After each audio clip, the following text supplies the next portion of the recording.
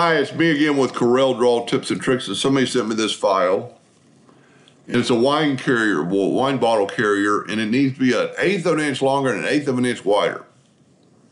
So what we're going to do is make a Control-D duplicate of this box, in case you mess up. As a matter of fact, I would save it right now. It is wine box 2 or something. We're going to have to change the door. Let's go to Object, Group, and Ungroup. We're going to have to change the door and the bottoms or the side ends separately.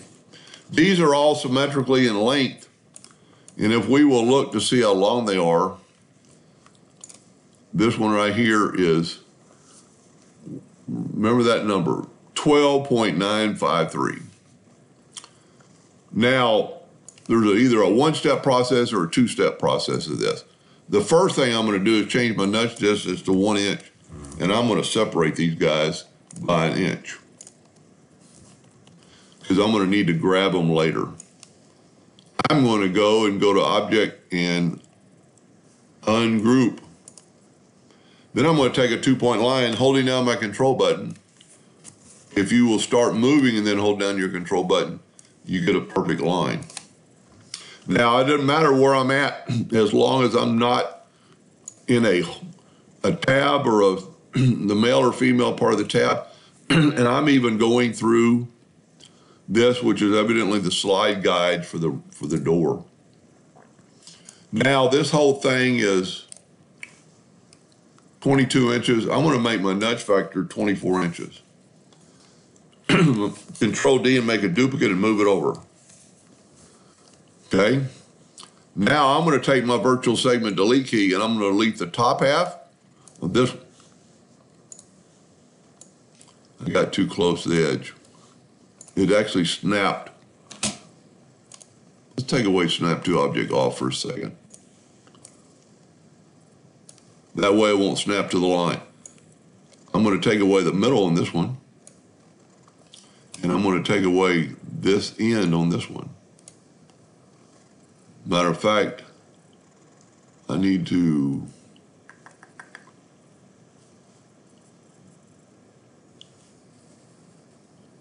I'm trying to think what I need. Here I got that. There I've got the top. Whoop. There I got the top. And here I have the top. That's all you need is the 3 sections. Now I'm going to take away my lines. I was a little bit confused there. So now, he wants it 1/8 inch longer. But we're doing 2 cuts, so we're going to change it to, basically 1/8 is 0.125. I'm going to go to 0.13, so half of that is 0.065. I'm going to grab the bottom, and I'm going to move it down. I'm going to grab the top, and I'm going to move it up. Now I'm going to change my nudge factor back to, what did we put, 22? No, must have been 25.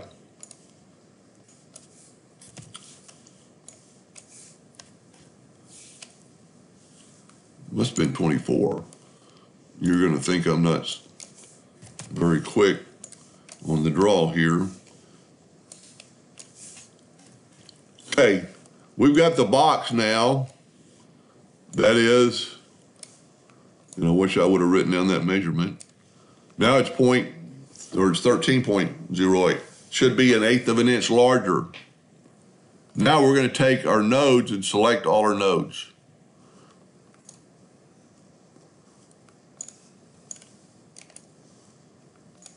There we go.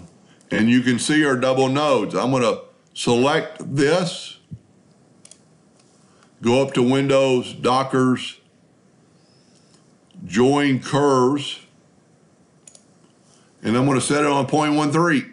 Anything below or 1.3 and below, it'll join. Everything bigger, it won't hurt. So I'm just going to swipe through and join them. Voila. Now we have a box that is 1/8 inch longer. And this is why I wanted to be able to grab them because now I can Control G. That's why I moved them an inch apart. Control G, Control G, Control G. Now our boxes are perfect.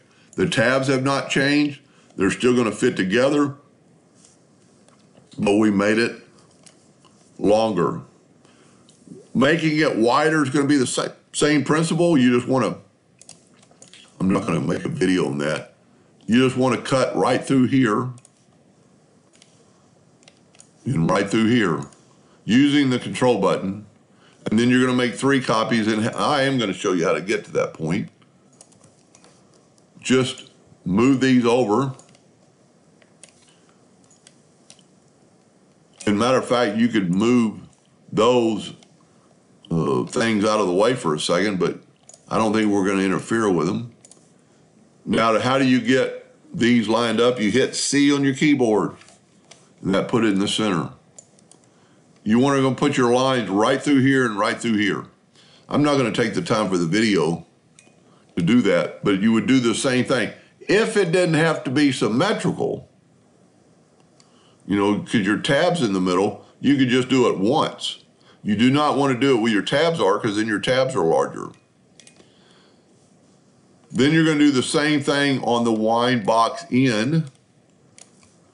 It was a little bit shorter, so I elected not to do it. But if you put your 2 marks here and just expand it out, you know, in this particular case, we might be able to do this on this one. Let's go to Object, convert it to a curve.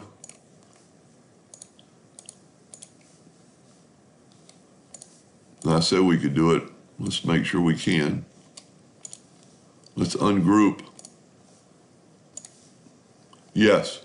Okay, we're going to change our nudge factor back to 0.065. We're going to take our tabs, our 2 nodes, and just nudge them up. We're going to take these 4 and nudge them down. We've made it longer. It's a little bit shorter than the other one. Now, this would be very helpful when doing it this way. We're not having to cut anything apart. And now we made, that one is correct. That was easy. On these, I think you're going to have to do it. Well, you know what? You might be able to do it. I was thinking you're going to have to take the logo out. Group, ungroup, convert them to curves. Yeah, we're going to be able to do this exactly the same. Grab all the nodes you need to and move them up. So you zoomed in, you can tell it's moving quite a bit. I hope I'm on, yep, I'm on the right amount. Now we just made the ends longer and wider. Same thing on there. I don't know what the holes are for. This is where the box lid slides into. Anyway, I'm almost 100% sure that's going to work once you've done your width. You can't really do it on this one because we have the slots, and you can't just expand it out. You're going to have to do the cutting on these. And I would actually maybe take these out of the way because they don't need to change. So you could take that one right there particularly and go to group, ungroup, and grab those 2 rails so you don't have to mess with them when you do down the middle. Just think about, you want to be right in here and right in here. You don't want to be near that or in the middle. Anyway, I hope that helped a little bit. Thank you for watching.